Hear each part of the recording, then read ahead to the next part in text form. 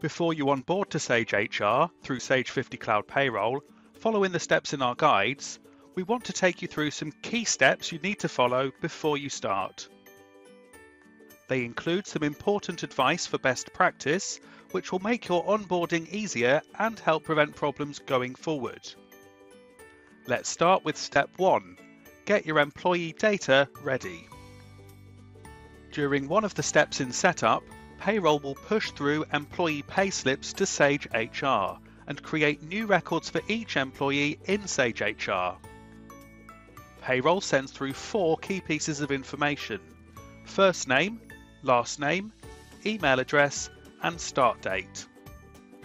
If you want to enter more information into Sage HR, you can run a report from Sage 50 Cloud Payroll and manually enter it into Sage HR later.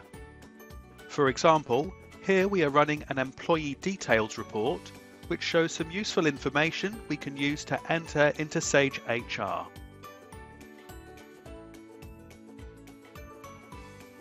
Step 2. Employee work email addresses. The email address is permanently set in Sage HR once it has been pushed through from Payroll, so we strongly advise using an email address the employee wants to use long term. We always recommend using a work email address instead of a personal email if possible. Also, it is essential you follow these steps. Ensure the email addresses in the employee record in Payroll are accurate and up to date. Email addresses are unique for each employee.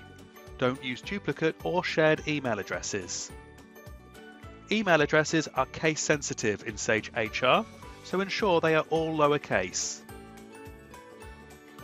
A handy tip to help you with employees and their email addresses is to send out the Employee Details Verification Letter.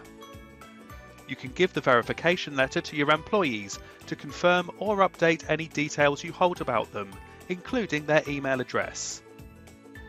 To run the report, just open Reports, and it's in the Employee section.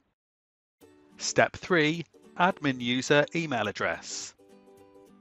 A Sage ID is required for each user who needs to log in and use Sage HR. The person who first sets up Sage HR through Payroll is known as the admin user and has full access. It's also important to note the following. Make sure you get the admin email right first time, as it can't be swapped with another email or recreated. Don't delete the admin user. You can only have one admin user, and it is the only profile that can view all payslips. The email address used for the admin profile must not be used in an employee record in Payroll. The email needs to be unique to the admin user and must not be used elsewhere in Payroll. We recommend you have a means to ensure you can access this profile in the event of the admin user being unavailable. The admin user also has a profile in Sage HR alongside your employees and can be viewed in the company directory.